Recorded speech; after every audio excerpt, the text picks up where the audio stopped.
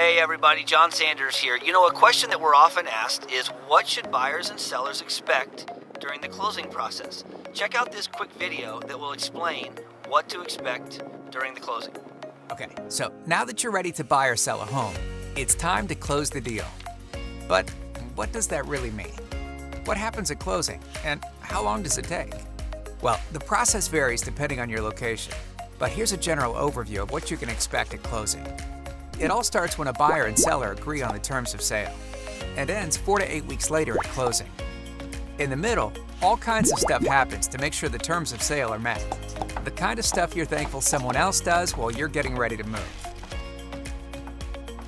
Then at closing, the escrow officer confirms the terms of sale are met.